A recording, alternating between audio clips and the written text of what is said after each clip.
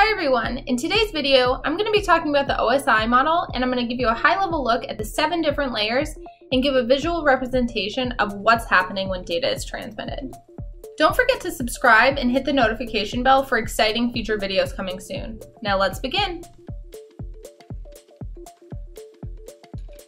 So why is the OSI model so important? Well, vendors and manufacturers use the OSI model as a guide to ensure that any products and software that are created can interoperate.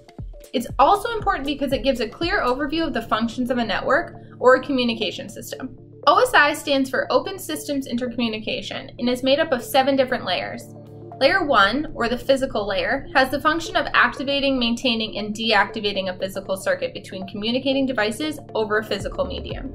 It's responsible for providing commonality between the cable, for example, and the network interface card in the host. Layer 2, or the data link layer, specifies how multiple hosts on the same network can communicate and is also responsible for the transfer of data over the physical channel. Layer 3, or the network layer, specifies how the host on one network can communicate to a host on another network, and it's responsible for maintaining the quality of service requested by the transport layer, or layer 4. It provides logical addressing, subnet separation, and routing between networks. Now layer 4, like I just mentioned, is the transport layer. It's responsible for using transmission protocols like TCP and UDP to transmit data. Don't worry, we'll cover TCP and UDP in a separate section. Now layer 5 is the session layer. The session layer is responsible for setting up, maintaining, and terminating communication sessions between hosts, and it's used for setting the characteristics of the session. So, for example, full duplex or half duplex. Next is layer 6, or the presentation layer. It's where data encryption occurs. It's responsible for ensuring that data is in a usable format, so that we're talking the same language, basically. Our final layer, or layer 7, is the application layer. It's responsible for the support of end-user applications. Each of these layers plays a different part in how data is transferred. Of the 7 layers we just listed, those are going to be broken into 2 different groups. Layers 1 through 4 define how data is transmitted end to end, and layers 5 through 7 relate to the applications and how they're going to communicate.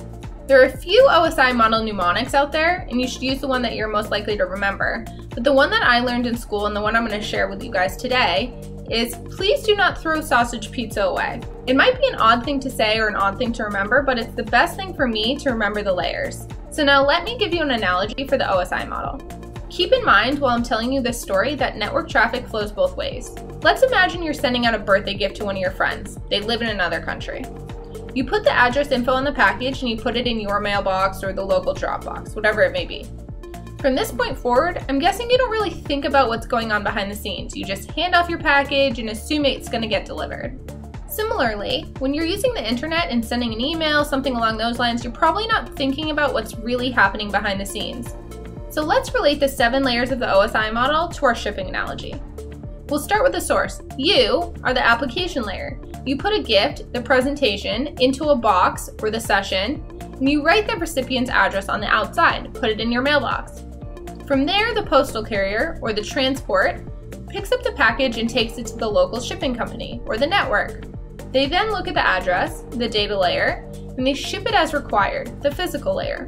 Whether it can be an airplane, a boat, a car, a train, they're going to choose the most efficient route. Once the package arrives at your friend's local shipping company, the same thing happens in reverse. The package is unloaded from the plane, they then look at the address, give it to the appropriate mail person, they then bring the package to your friend's address, where your friend opens the package and pulls out the contents.